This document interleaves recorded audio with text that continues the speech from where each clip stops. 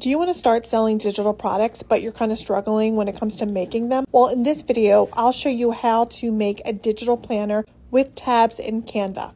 So open your document, which is a 8.5 by 11 planner. Then we're going to add a table from the Elements tab, and then also some additional items like things to do, notes, and a section for the date. Now I'm going to click the 3 little dots at the top to make sure that there's 7 total columns. So this way I could fill out each of the days of the week. And then I search for outline flower elements. Anytime you use elements in your digital products, always make sure to select free from the search filter at the top. Next, add the clickable tabs. So you're going to select all the elements on your page and you're going to shuffle them over to the left.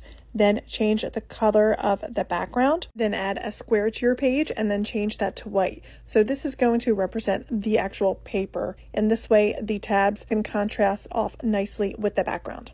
Now for the tabs. So grab another square and change the rounded edges and then add the month and then select and duplicate that square. Continue clicking that duplicate icon and it will duplicate each copy in a straight vertical row.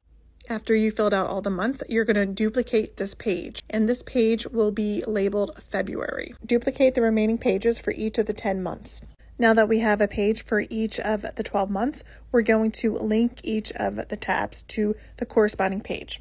A good tip is to select the month and the tab and group it. And then right-click the group, press link, and then select the page in the document that you'd like that link to go to. Press done, and there you go. You have your link on that tab. Apply links to the remaining 10 tabs. Click and drag to select all 12 tabs. Then go through the 11 pages and delete the original tabs and paste the new tabs.